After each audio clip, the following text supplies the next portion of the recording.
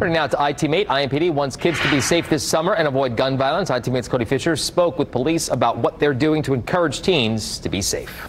IMPD is concerned about teen safety this summer, in part because of how many teens have been victims of gun violence so far this year. From January through the end of May, 37 teens have been victims of non-fatal gun violence in Indianapolis. One child injured is one child too many. This summer, IMPD says they need parents to be very involved in their teenagers' lives. Be in your child's business, please.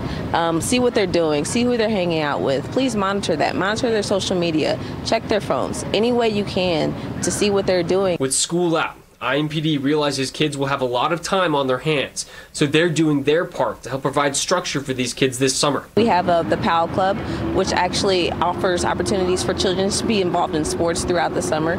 We actually have the Teen Academy, which is going on from June 17th through June 21st. They'll be able to participate in some activities with police officers, get some coaching from them, learn how to resolve conflict. Not being able to resolve conflicts is one of the main drivers of teen gun violence, which is why IMPD has a message for kids who might be thinking about picking up a gun this summer. Take a step back and talk about it. Think about your actions before you do it. One poor decision can make your whole life be completely different. If you have guns in your home, IMPD says you can swing by the nearest police district and pick up a free gun lock to make sure that the guns in your home are safe and that your teens don't intentionally or accidentally hurt somebody.